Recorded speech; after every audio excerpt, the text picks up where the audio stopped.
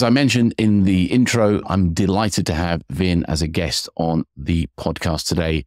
I've had some fantastic opportunities to spend time in person with Vin. And first off, I'll say, hello, good to have you here, Vin. Lovely to see you again. It's been such a while. Great to be here, Jim. Super excited for the conversation today. So I'll take people back a little bit of time for the benefits of those listening in.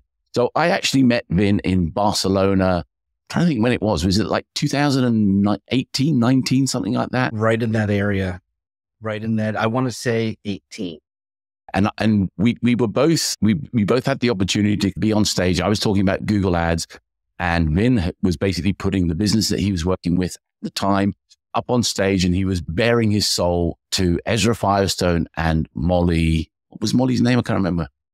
Pitman. Molly Pitman. Pitman. And it was called the hot seat. The hot seat. They put me on the hot seat in the middle of a heat wave. So basically, it was Vin bearing his soul to Molly and Ezra for their amusement and fun, and the audience to see how Vin was running his business.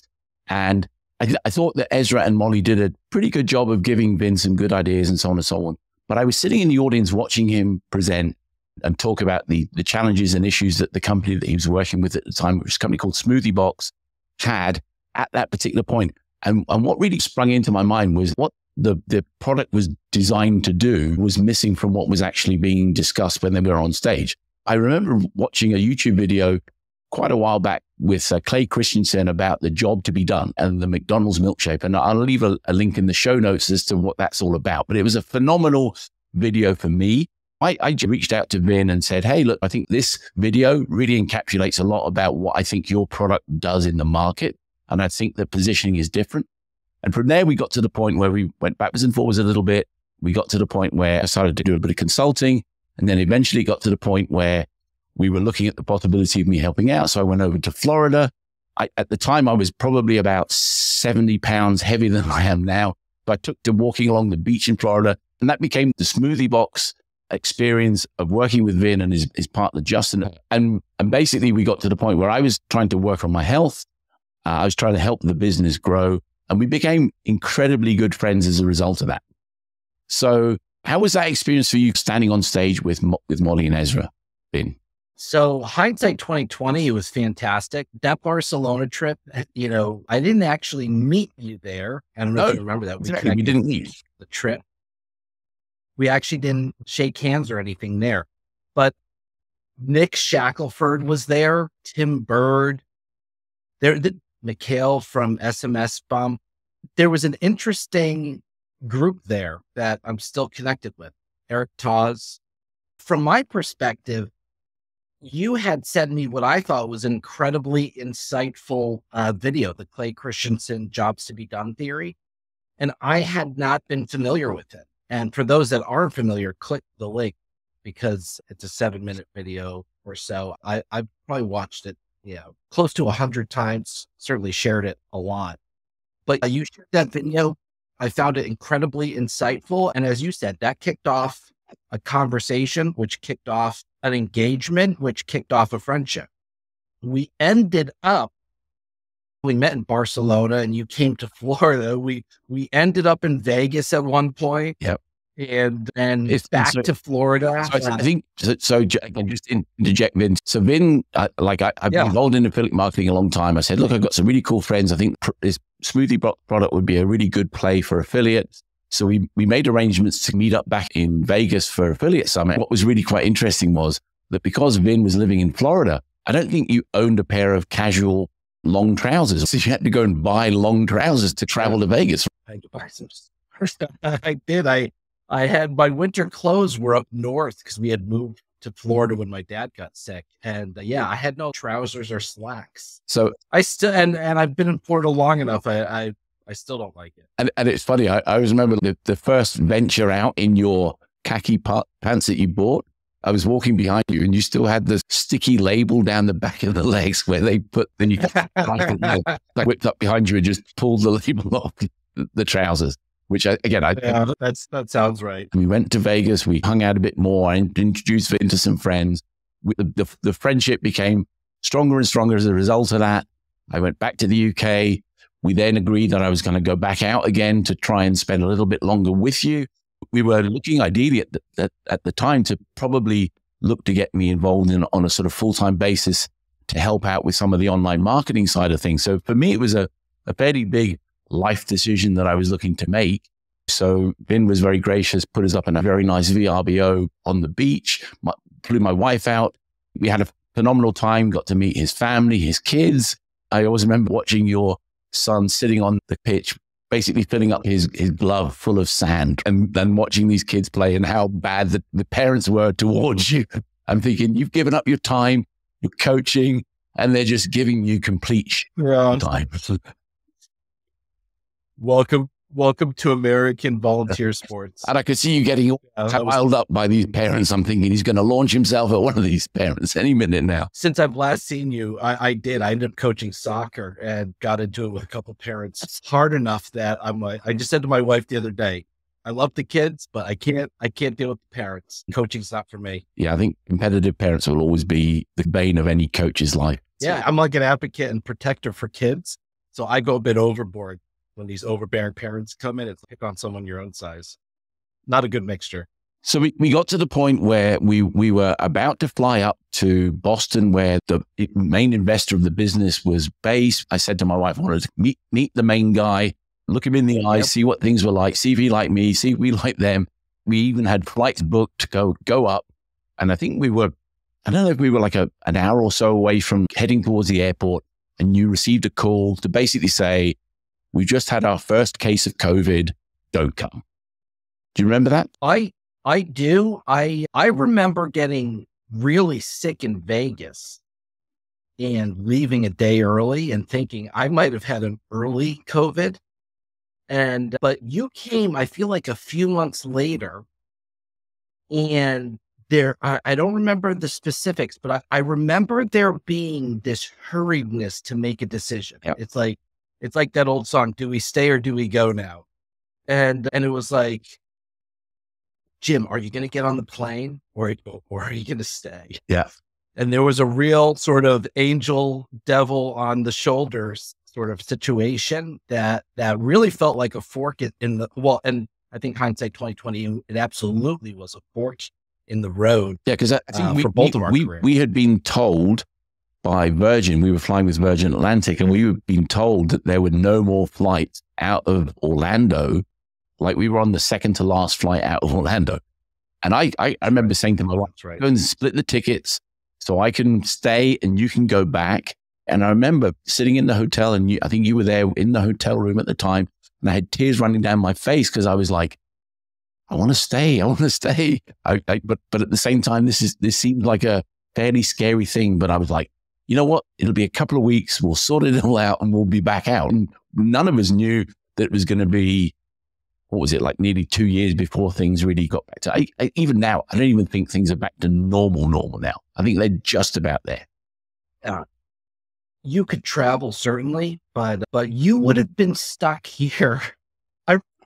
I vaguely remember it coming down to the American healthcare system. Yeah. Where you're like, I take a certain medicine and I'm not sure if I'm going to be able to source it. And I mean, we were really sort of sharpening the pencil to say, is there any way that you could stay? Not knowing that COVID was going to sort of, at that point, wasn't COVID still a giant question mark? Absolutely. Yeah. It was still kill us all or be a flu. Even declared a pandemic, we weren't really sure how long it was going to be. And like I said, I genuinely thought I was going to jump on a plane back to the UK, 2 or 3 weeks, it'd all be finished. We jump back on a plane, get back out there and pick up where we left off and consummate the decisions of what we'd actually made at that particular point in time in the run up to that. But obviously we didn't get it done. Yep. COVID was what COVID was. And we got to the point where we went our separate ways. I think you decided that you needed somebody physically there. I wasn't able to be physically there. So we just went our separate ways. And for me, I was devastated at the loss of the business opportunity, but I was probably more hurt by the fact that I wasn't going to be able to see somebody who'd become a good friend of mine. And I wanted to continue that friendship. Your wife had gone on well with my wife. I'd loved your kids. There was so much for the relationships that we built up in that relatively short space of time, because you came across such a genuine person. So let's pick things up for the benefits of the podcast. What's happened to you since then? Because obviously since then, a lot has changed in your kind of situation. You became a father again. Is that right? Yes. In COVID, while we were sort of stuck in the house as getting older and whatnot, my wife and I were like, hey, should we have one more child? We have two and we're really enjoying it and life's good and we're home a lot. If we're going to be home a lot, let's fill this home with kids. And so let's have one more. And one more became two more because they were twins.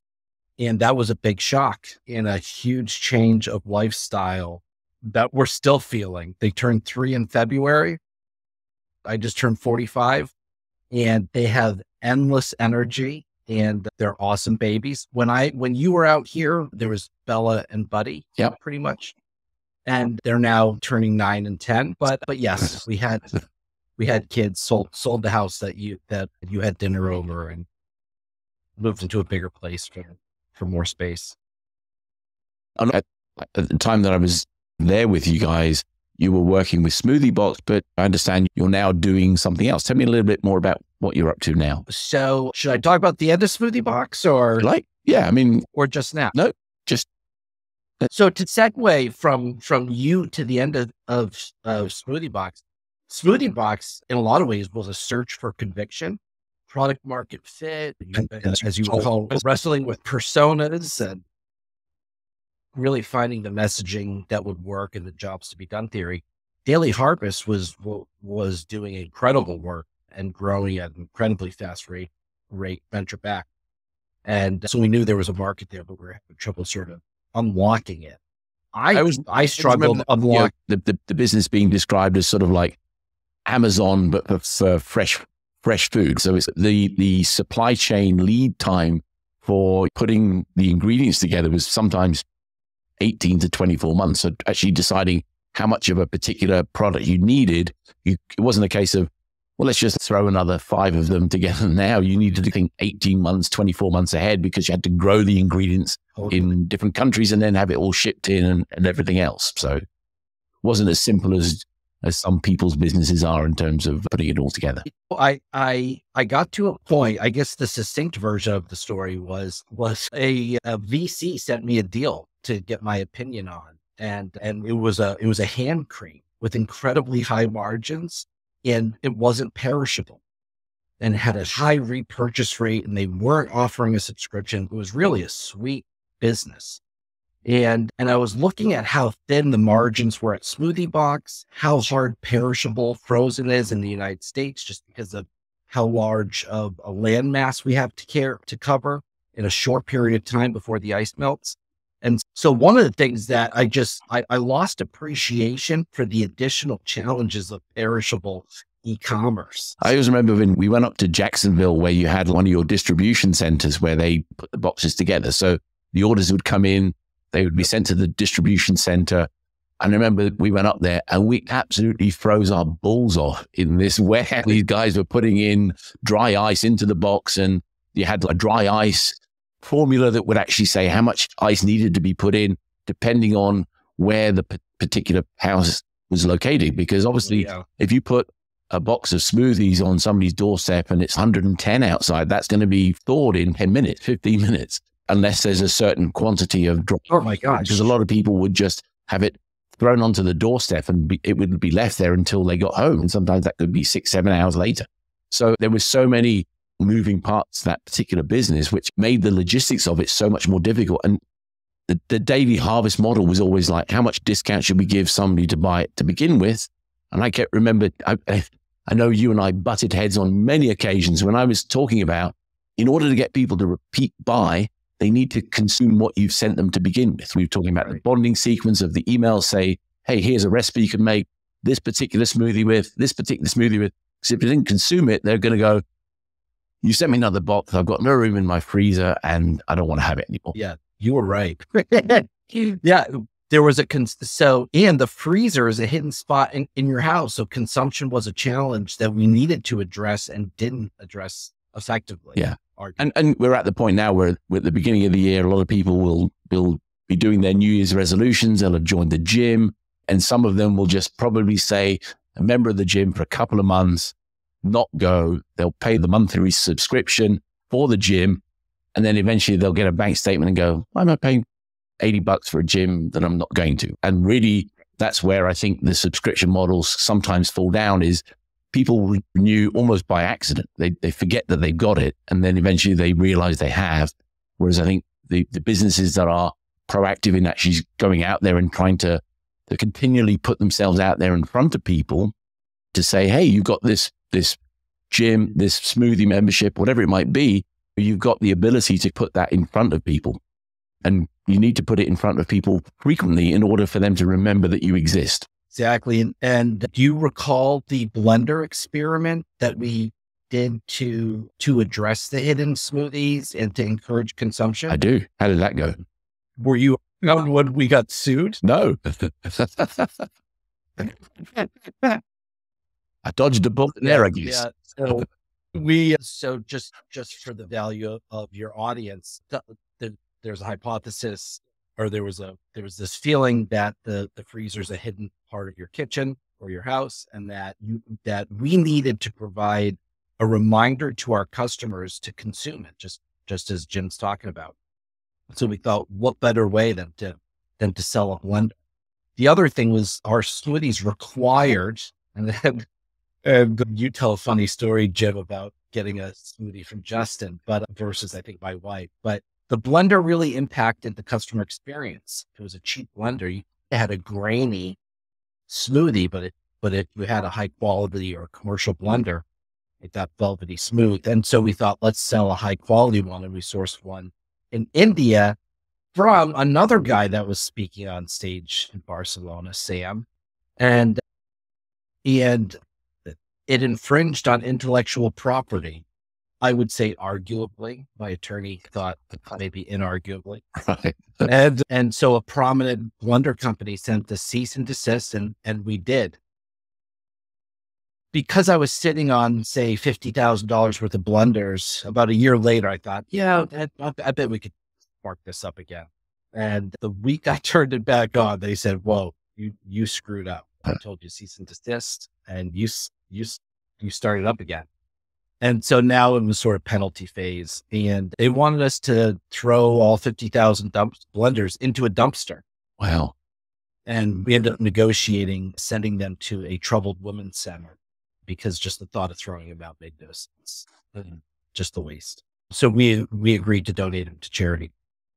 But yeah, so we learn these lessons. It's a lesson to learn. The main lesson of consumption is absolutely spot on when you're in a perishable business.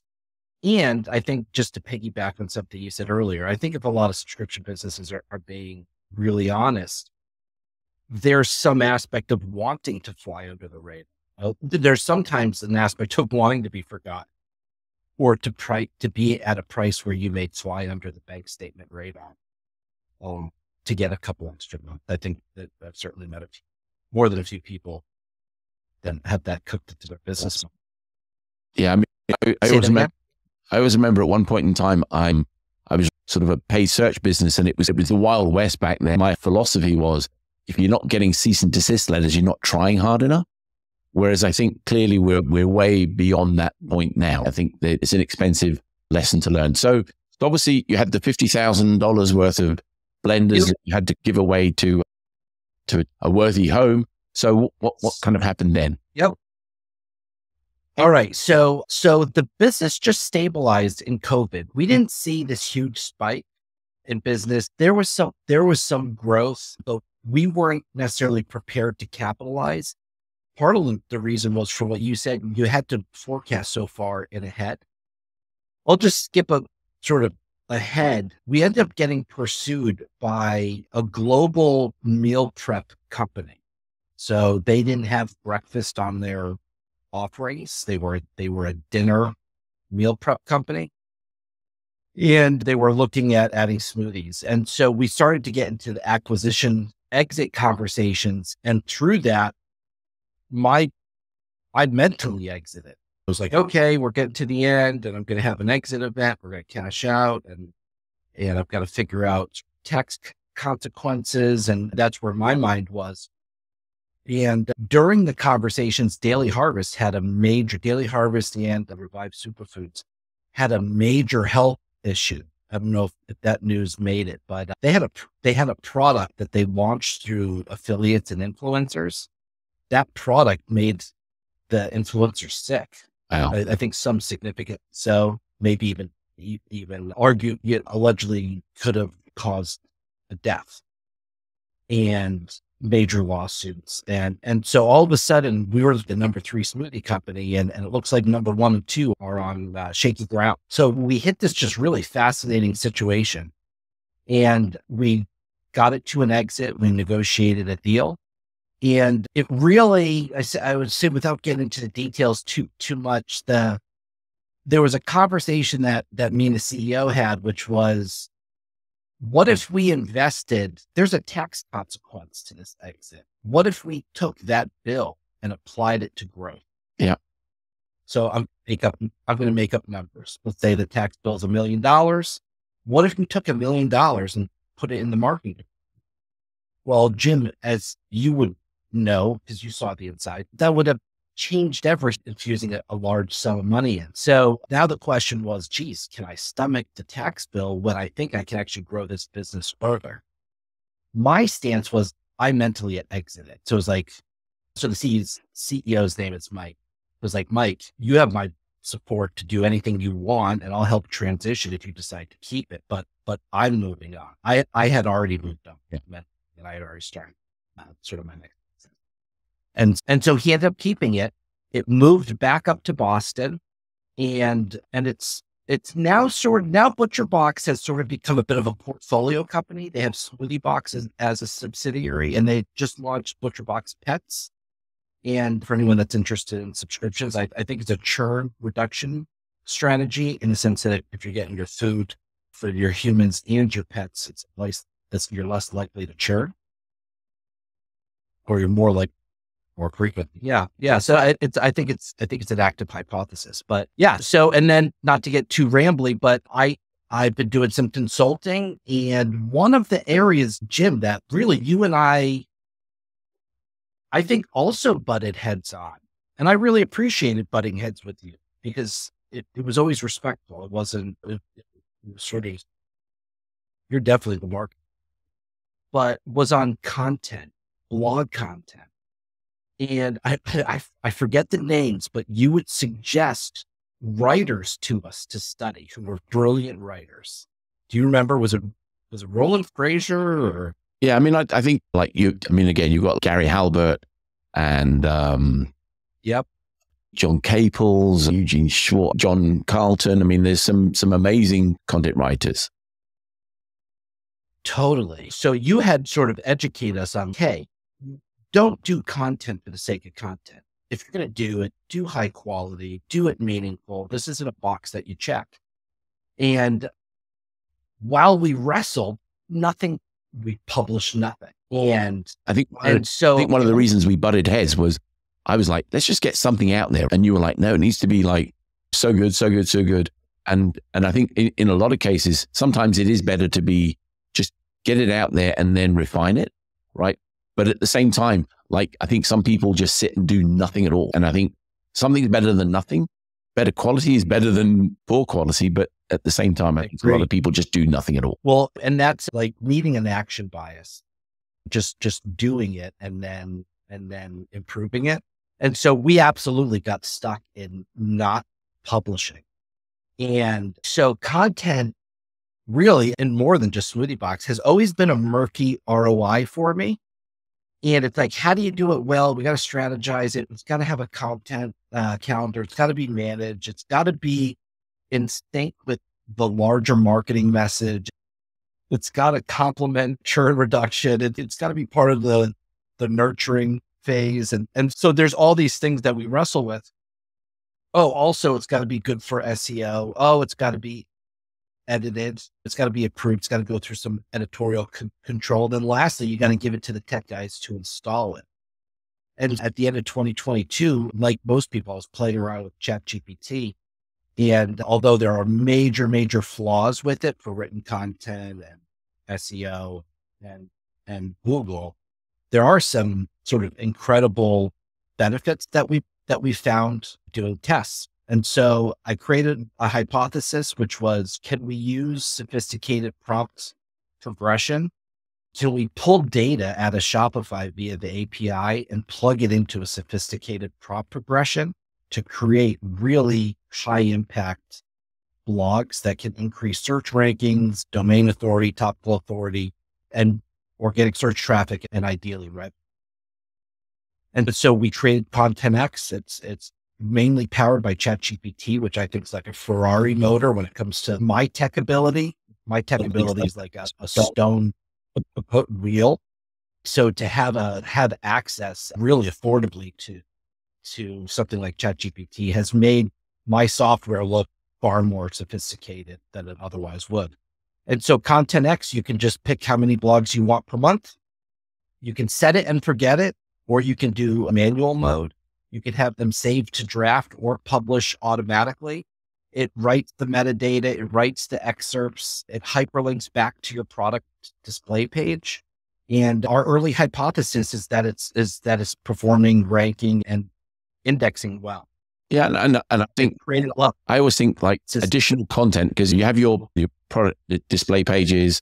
They're great for when people are actually in credit card mode. They've got the credit card in their hand, they wanted to buy, they're deciding whether they want a blue or a black one. But most often people that you want to talk to are higher up the funnel. And unless you've got content that kind of sits in that playground, you're never really going to get them. And that's always the challenge. I think a lot of certainly direct to consumer people, they focus on the checkout, the payment gateways, all that sort of stuff.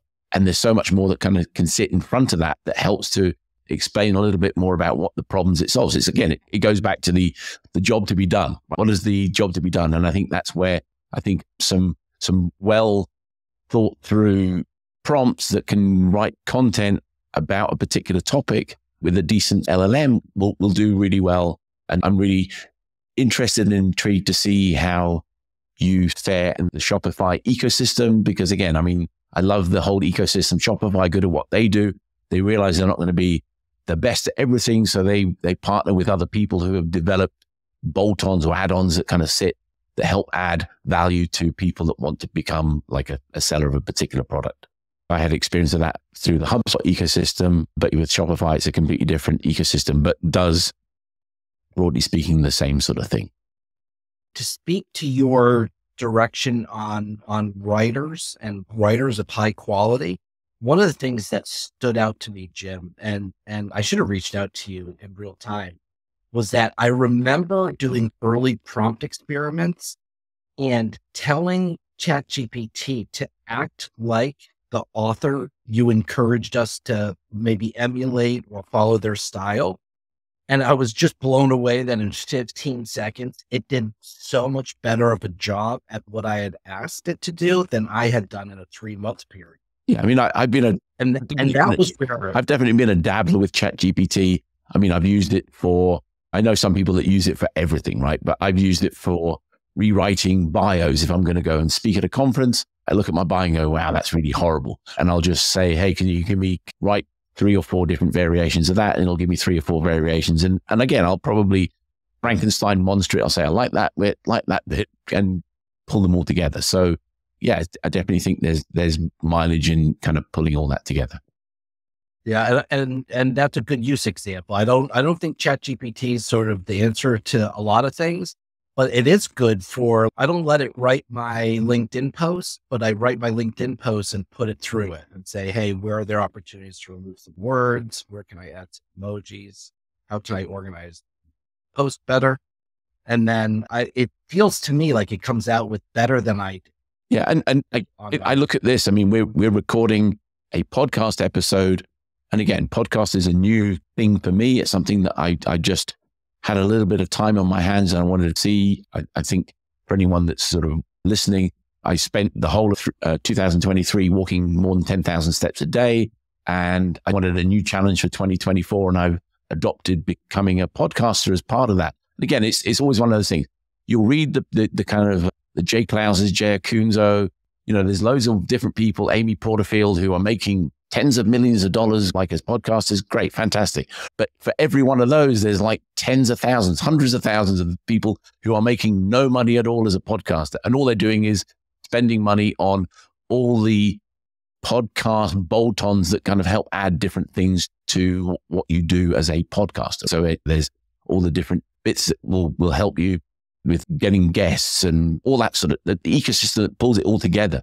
And if you fill your business with the right tools and people to help support it, then I think it'll go well for you if you put the effort in.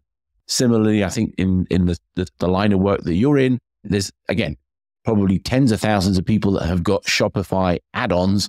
And I think a lot of it is the way in which you position it. It's not even so much what it does. It's like how you position it and who can become your champions that will take it and move forward with it and give you the anecdotal case studies to be able to then say, hey, this is phenomenal and you should use it. So again, if you had a big Shopify store that used your app and then you got a referral review or what have you, that could be game changing in terms of what you have. As it was when SmoothieBox, yep. We had the emails that would go out from ButcherBox, and as soon as they put the SmoothieBox link back on their email sequence, all of a sudden the orders were flooding through because there was huge amounts of volume there. And again, it seemed like such an innocuous and simple way of generating incremental revenue. But I understand the reasons why people may not necessarily want to put it in there because they're potentially cannibalizing or plagiarizing their existing business that they have. Yeah. Although they have since added a marketplace where they leaned into it. And so now they do offer other products that I think I would assume take a cut of those just get in on the action versus not do it. One of the thoughts that I was thinking, Jim, was that there are a ton of small stores out there and it's hard to get a good ROI on content, especially when some of these things are hypotheses that might take 6 or 9 months to sort of play out as you see how Google indexes it and how it reacts. SEO is just a slower game. So one of my goals was not to create sort of a thing to replace your content team, but maybe a thing that can create a lot of foundational content, topical authority. And as you said, not everyone's ready to click and buy. And I think a lot of DTC stores lack that supportive content for other parts of the buying journey. And so my hope, and it's bootstrap, I don't need it to be, I don't have VCs telling me to hit targets, and it doesn't need to be huge to be a good sort of lifestyle app. You're a brilliant marketer. There are so many apps for sale that I could see you scaling one to the moon. It's, again, I've always worked on, I know the things I'm good at and I know the things I'm not good at. And people have always said to me, oh, I'm frightened to tell you all this stuff because you could become my competitor. I'm like, I promise you, there is no way on earth I'm ever going to become a direct-to-consumer store owner. I mean, it just doesn't float my boat at all. I mean, you mentioned Nick.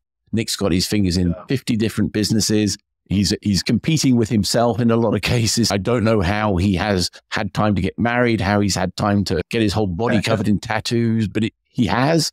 He's clearly doing something better in terms of time management than I ever would be able to. Right. But I think from the point of knowing what you're good at, not knowing what you're not good at, again, I think that was always one of the things. I knew what I was capable of.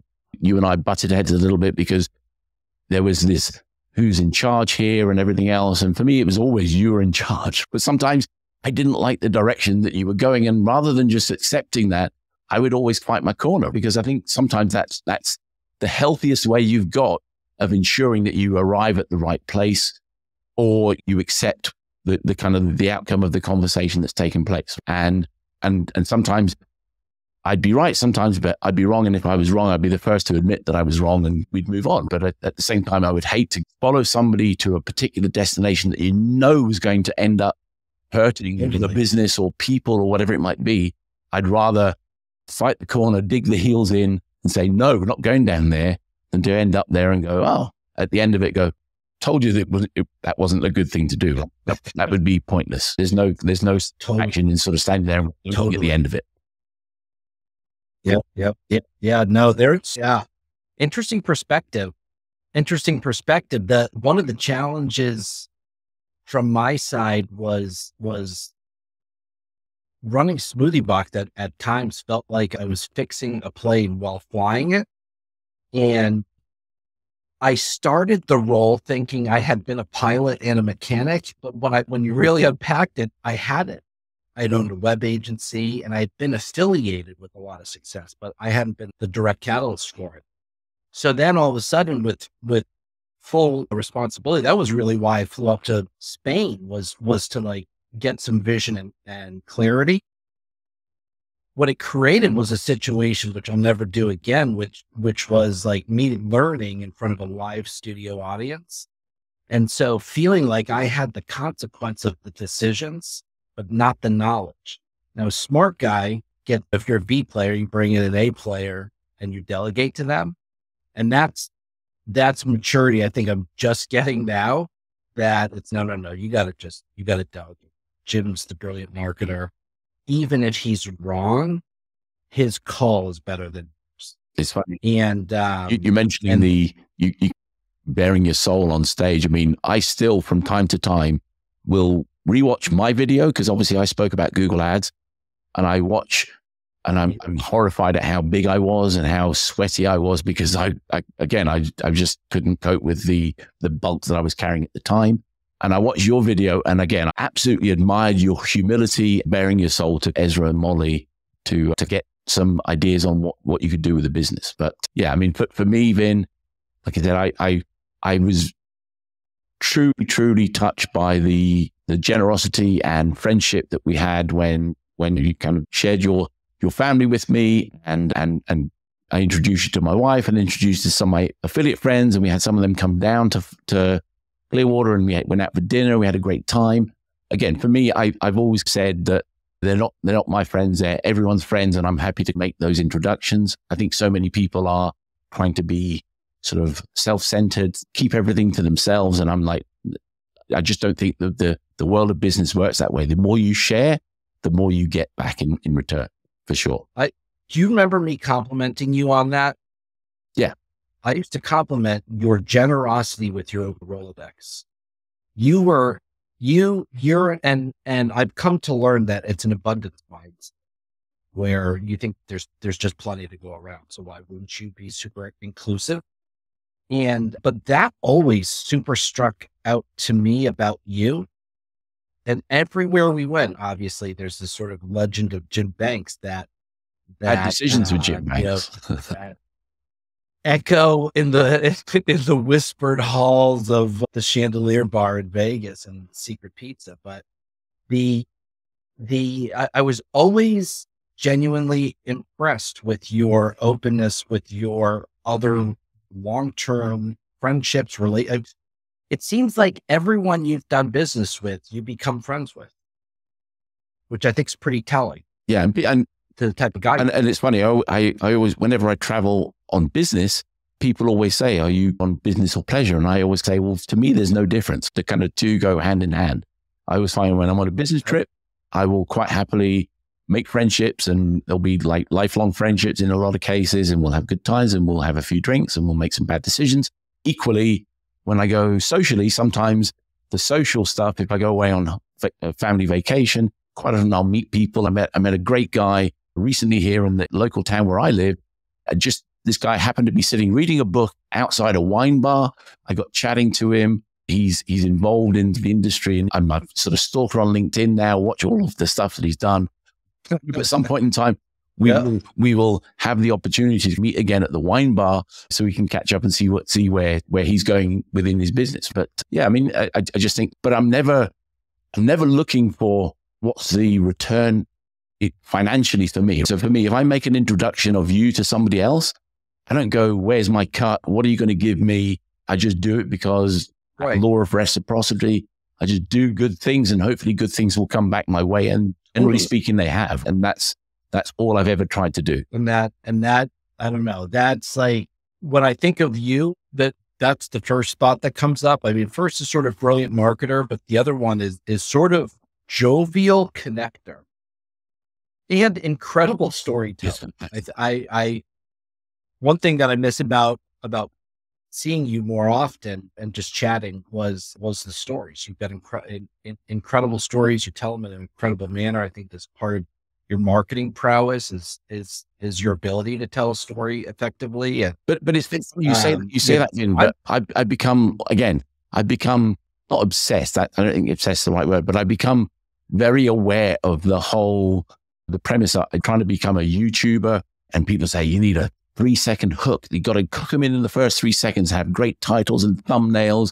And I agree. I think I tell a good story, but the stories can sometimes be quite lengthy. And I don't think, unless you have the ability to get them in the first place, let's say click on the title and thumbnail, you're not going to get them into the story ever. I could be telling the best stories in the world, but if people aren't going, oh, that looks quite interesting, I'm going to dive into that one, you never know. So I think sometimes, yes, you have the ability to tell a good story, but you also need to be able to hook them in to begin with. And that's probably, I think it's probably been one of my Achilles heels. I mean, once we get going, I'm fine, but it's just getting the hook in the mouth and hooking them in to begin with is always the hardest bit. I have an opinion on who I think does this brilliantly. Yeah. And it's a YouTube channel called Vin Wiki. Are you familiar with that? No, I'm not, but I'm going to be after this. Vin Wiki tells car stories. So if you're a car guy, he interviews car people, but he'll take like the best 10 seconds and lead the whole podcast with it. And it'll go something like this. And that's why Ferraris catch on fire. And then it goes into the podcast. You're like, wait, what? Did this guy just say the Ferrari caught on fire? And now I'm listening to the whole podcast to hear the story behind the Ferrari that caught on fire. Yeah. I think does a brilliant job of pulling out hooks on their podcasts. And what's that Hot Wings? The Hot Wings where they interview people with escalating hot. Oh yeah, I saw Nick Shackelford do that. He looked very uncomfortable. Yeah. There's I'll email to you when it comes to me, but they do good pulling out. What's it? Oh my gosh, Ezra. Okay, Ezra Firestone, Boom Cosmetics. Yeah. He used to tell a story. He told it in Spain. Yeah. Interviewing his clients, and this one woman said, "I walked in and my husband said, wow." And then like, he just sort of picked that thing and ran an ad and it ran gangbusters. But I think you're brilliant, man. I think of the Viagra story. I've told that story a bunch of times from an advertising perspective. Yeah. And I think, I don't know, I would go with your gut over. Everyone says it on these podcasts and YouTube channels. Oh, you need a thumbnail. You need to look like you got a shocked face. You got to point at something. You got to have an arrow. It's like, so now I go on YouTube. All the thumbnails look the same. Yeah. And I'm tempted to do it because everyone says it works, but I just feel like your gut, man, if I'm Jim Banks, I'm going with my gut. Yeah. But yeah. I mean, I think there's probably a little bit of, I probably need to be a little bit closer to what is considered to be best practice and less what's good for me. But at the same time, like I said, I have zero expectations around the whole podcasting thing. For me, it's just, again, it's a new thing. I wanted to see how it all fits together. Because again, I think so many businesses, it helps to personalize what they do. It helps to peel back the onion a little bit, see a few layers deep into what's going on. I mean, the whole bad decisions with Jim Banks. I was sitting at the Parasol Up and Down bar with some friends, and this friend of mine, Rob Snell, he said, "Jim, you should have your own TV show and it should be called Bad Decisions with Jim Banks. You just seem to make all these like dreadful decisions about different things." And like it stuck with me ever since then. So quite often if I'm sitting doing something, I mean, again, I always recount the story of sitting playing blackjack with some Spanish people at 7 a.m. and I'm on stage at 9 o'clock in the morning speaking at a conference. The only reason we were able to communicate with the Spanish people on the table is we could all count up to 21 and we all knew when somebody had won. I didn't understand the word they were saying. They didn't understand the word I was saying. But we were having a great time and high-fiving each other. And I'm sitting there going, this is a really bad decision to be sitting here at 7 o'clock in the morning playing blackjack. So consequently, I don't do if I ever go to Vegas, you will never see me playing cards or anything like that ever. It's just doesn't happen for that reason. Well, I love the premise. Of course, I was familiar with the hashtag, just knowing you. And I think as the podcast developed, I think there's a real opportunity for people to actually share bad decisions. Yeah. Yeah. Man, you know where I really screwed up was I got paralyzed. Jim was telling me we gotta be action biased, and I was stuck in perfection. I think there's so much sort of backslapping, especially on LinkedIn, of all the DTC sort of marketers of, hey, and some of it's good. Hey, this is what's working for me. It does come across as a bit of a humble brag at times, and mine as well. But the real lessons, at least in business for me, have been the screw ups, the things that I go, yeah, I never want to do that again. And honestly, one of them is perishable food. I'm like, I just don't appreciate the extra challenge. Business is hard on its own. Why do I need these additional challenging variables of spoilage? Yeah. Carrier reliability. How much dry ice to put in there? I mean, and again, we have this kind of situation where there's all this global warming. I mean, again, some of the smoothie flavors they would have pineapple in them, and you'd have to rely on the pineapple stock being available when you wanted to have it. And if a whole place got wiped out by a fire or something like that, then you could end up like having a shortage of that particular product, and people just wouldn't appreciate it. And the flip side of that coin, talk about a bad call. We had an 18-wheeler full of avocado puree, which it spoils at some point. And our velocity of sales, we over forecast. So all of a sudden I'm trying to, on the secondary market, sell an 18-wheeler full of avocado, and it's not even close to any of my skill sets. I'm laying in bed thinking, how am I going to get rid of all this avocado? Yeah. We ended up selling to a guacamole company. That would definitely be a difficult one to tell a story. Yeah. So I'm so appreciative. I feel like 80% of my marketing foundation came from you. Well, I appreciate that. And I, again, like I said, for me, like the whole experience I had with meeting you guys and spending time with you and spending time with your family and seeing what a genuinely nice guy, family guy, heart in the right place, good business ethics, really looked after people. There are not very many people with the qualities that you possess in this world. So again, I'm very grateful to have you as a friend. And I'm glad that we got the opportunity through this podcast. If nothing else, I've managed to reconnect with a good friend, and I'm very grateful for that. That's mighty kind to say. I agree with all that.